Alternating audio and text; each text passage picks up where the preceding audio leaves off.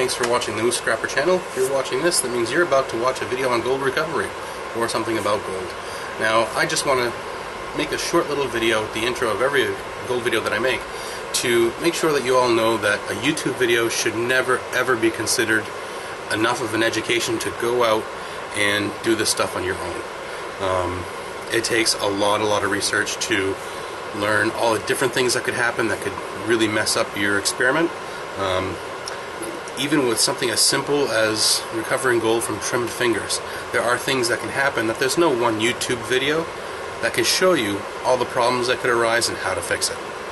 So, hope you enjoy this video, and please make sure that you check out the gold refining forum. You're going to find the best information there available on the web, as far as I'm concerned. And make sure you check out CM Hoke's book on precious metal refining. That is the holy grail of information for people who recover precious metals, and it'll answer just about every question that you could possibly have. Even though it was written 100 years ago, all those same rules apply to gold recovery today. So thanks for watching. See you later. Hey Scrappers, Moose here.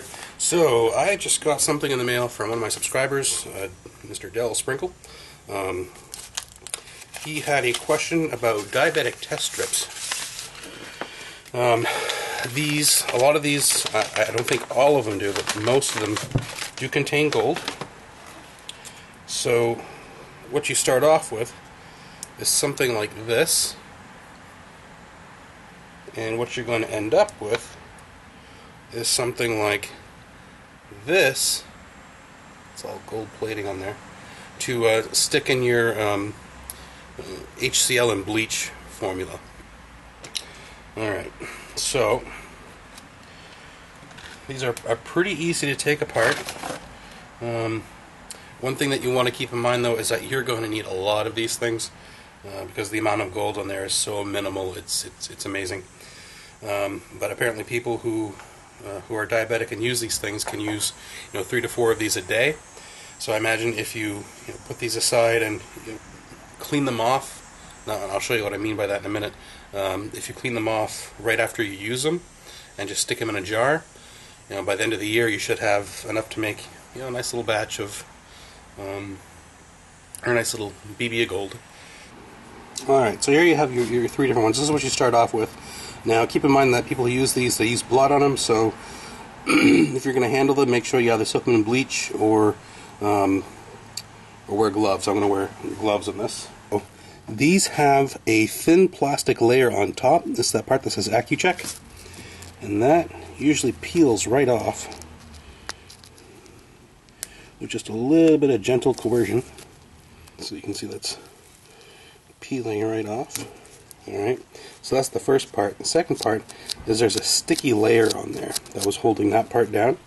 So what I did was I used Goo Gone, but I imagine you can also use like an alcohol-based hand sanitizer, and that'll take that off as well. Alright, so the next step from here is going to go right into the auric chloride.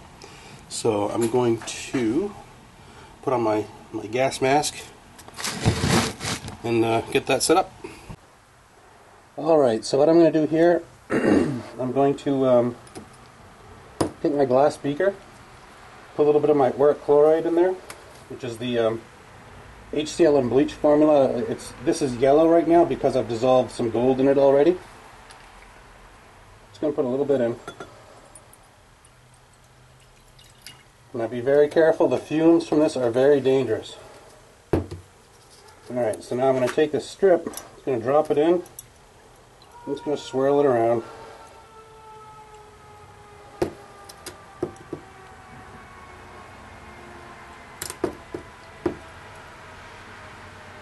And you can see the gold is just flying right off there. So one, that tells me the gold is really super thin.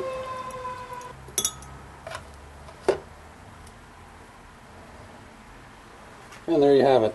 The gold has been completely removed from it in just a couple of seconds.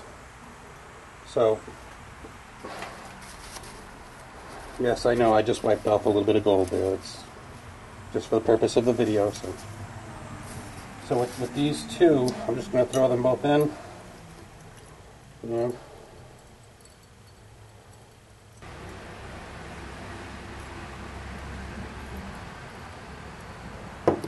So imagine if you had, you know, if you use 3 to 4 of these a day, if you had 1,200 of these at the end of a year, you could probably recover a nice little bit of gold from that. Maybe a gram or 2. Certainly nothing to retire off of, but you know, something fun.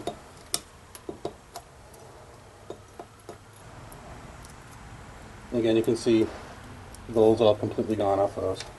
Alright, so there you have it. That's gold recovery from diabetic test strips. So it's pretty, I would say it's pretty quick and easy. You know, the next step, of course, you know, once you have a lot, and I mean a lot, like at least a year's worth in your auric chloride, I mean this is probably like what, 300, maybe 400 milliliters of solution. Don't even bother trying to precipitate it until you have at least 1,200 strips in here. Because you're going to be disappointed. You're not going to see that brown cloud form. It's really deceiving. People think they have a lot more gold than they actually do.